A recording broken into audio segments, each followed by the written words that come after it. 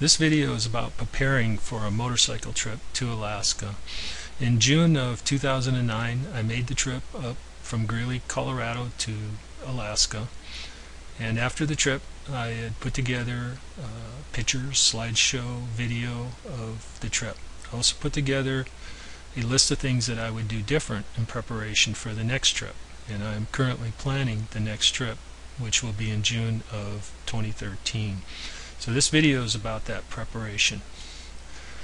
It's going to take months to prepare for a trip like this. You're going to be gone quite a few days. You're going to be putting on several hundred miles each day. Just from Greeley, Colorado to Fairbanks, it took us 10 days and it was over 4,200 miles. So one of the keys is start a list of all the items and categorize those lists. And I use an Excel spreadsheet. And then as you go through the planning process, you update the items in the spreadsheet. As far as planning your route, if you stay on the Alaska Highway, you'll be in pretty good shape. There are stretches of gravel where they've patched the road. Upper Yukon has frost heaves, potholes, those kinds of things. So something to keep in mind as you take some of the loops, allow a little extra time.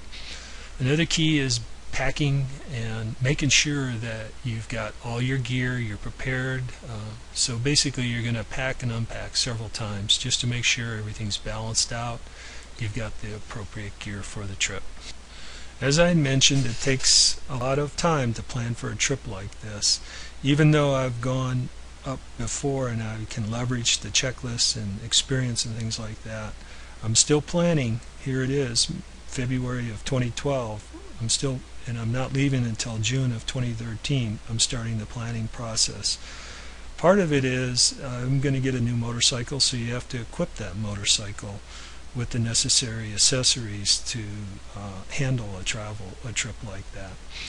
Another thing you want to get is the milepost. It is the Bible. Because it weighs over 3 pounds, it's not likely you're going to want to take that on your trip. So what I did is scan and printed out some of the maps and places of interest. Travel companions, something to take very seriously, because you want to travel with someone that has lifestyles, whether it's camping, eating, or endurance.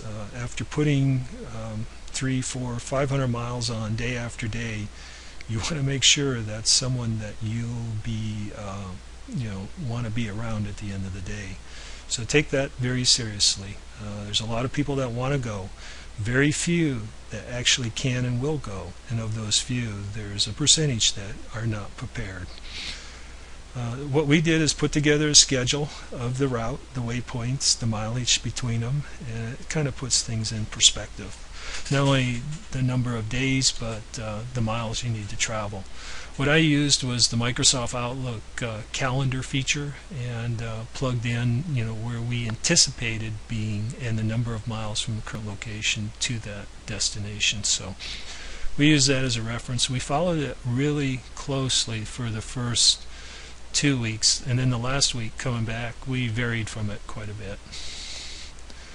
Another thing I did is I kept a notepad in my top pocket. I tracked everything as far as mileage, gas, costs, those kinds of things. I also kept a journal, something separate, and what I would put in there would be just observations from the day, whether it be weather, places of interest, mileage, that kind of thing. So I did kept the journal at the end of the day.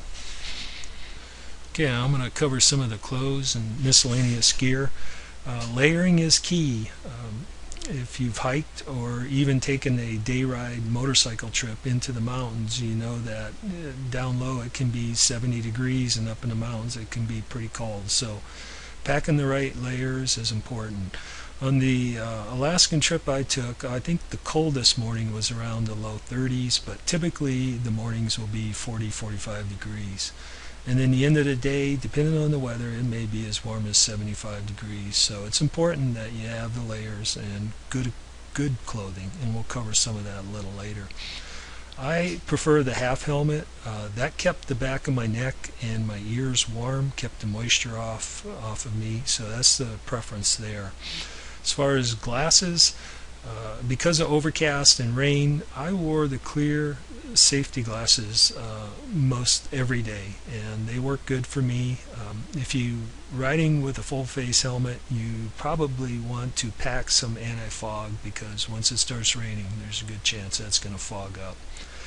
One of the most important pieces of gear to keep me comfortable riding in the weather conditions was the Scampa neck gaiter, and I'll cover that a little bit. But those actually do work. They are wind and waterproof. As far as gloves, 3 pairs should do it.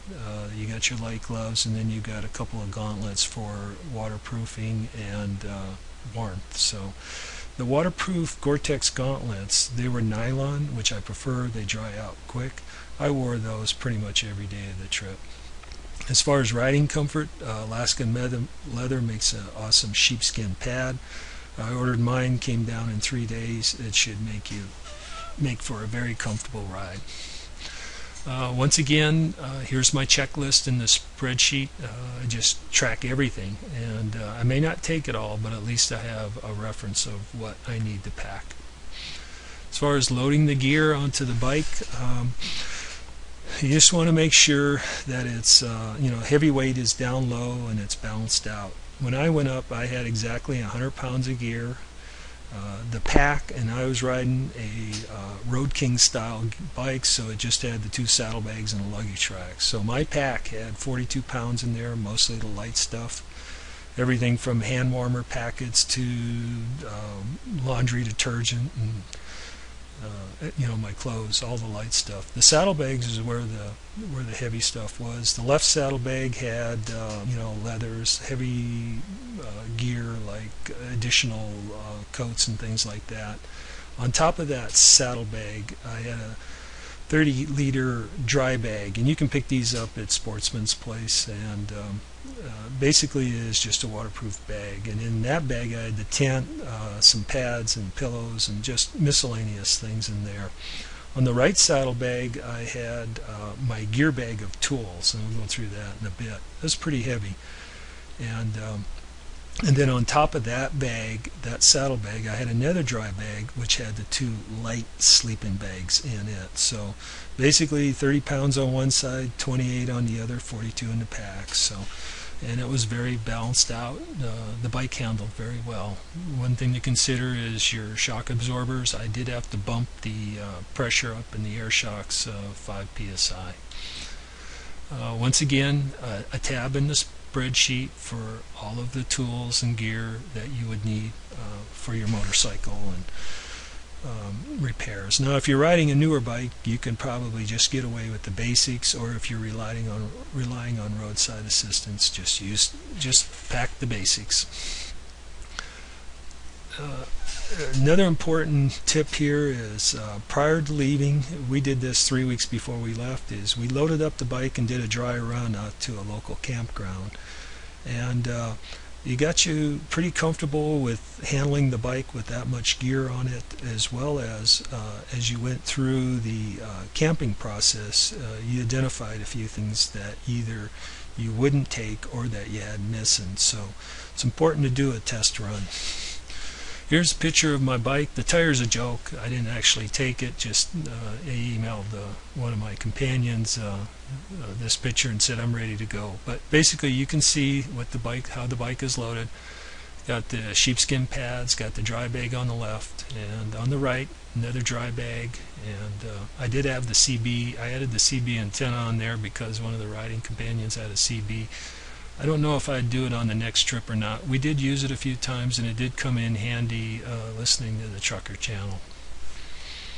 Okay, I'm going to go through some of the documents and money that you should be taking along. On my previous trip, I took $1,000, and that's plenty of cash, and I had plenty when I got back. And the reason is because as soon as I cross the border into Canada, I use the ATM to withdraw cash. Something to think about is ATM withdrawal fees. The Canadian Imperial Bank of Commerce in Canada, it's a huge bank up there. They've got branches everywhere. They were in the same network as my local bank, so I didn't have any withdrawal fees. So that's something you can check ahead of time, find out where their branches are, and plan to get your cash at one of their branches. As far as credit cards, they were only used for at the hotel.